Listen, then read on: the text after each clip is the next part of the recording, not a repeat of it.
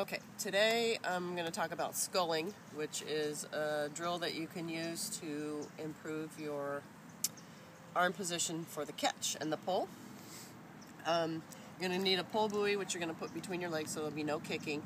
I would recommend using the snorkel as well, so that you can actually have your face in the water and look at your arm position, because this drill is all about the correct arm position. And what that arm position is with the fingers lower than the wrist, which is lower than the elbow, which is slightly lower than the shoulder.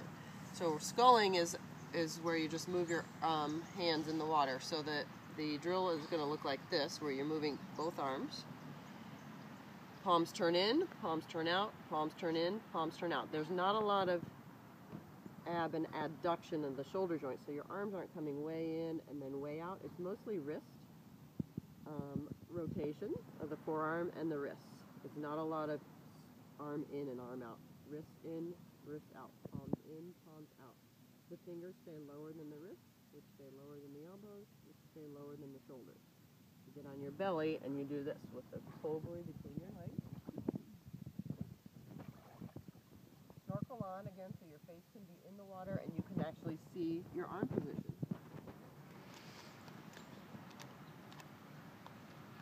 If you're doing this correctly, you will move down the pool with hardly any effort. No kicking required. You're just going to propel yourself with that sculling action. If you do it incorrectly, meaning when the palms, fingertips come up, you can actually move backwards, and I'll demonstrate both of those.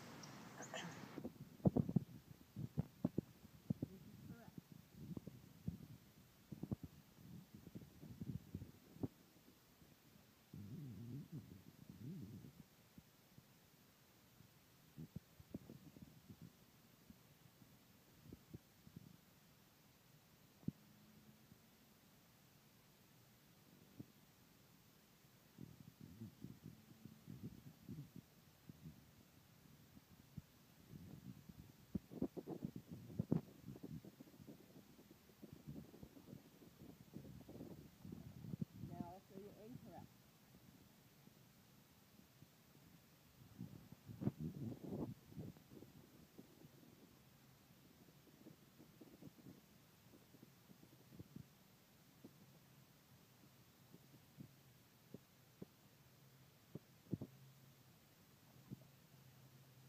On that one, I had my fingertips up, both when I pushed out and when I pushed in.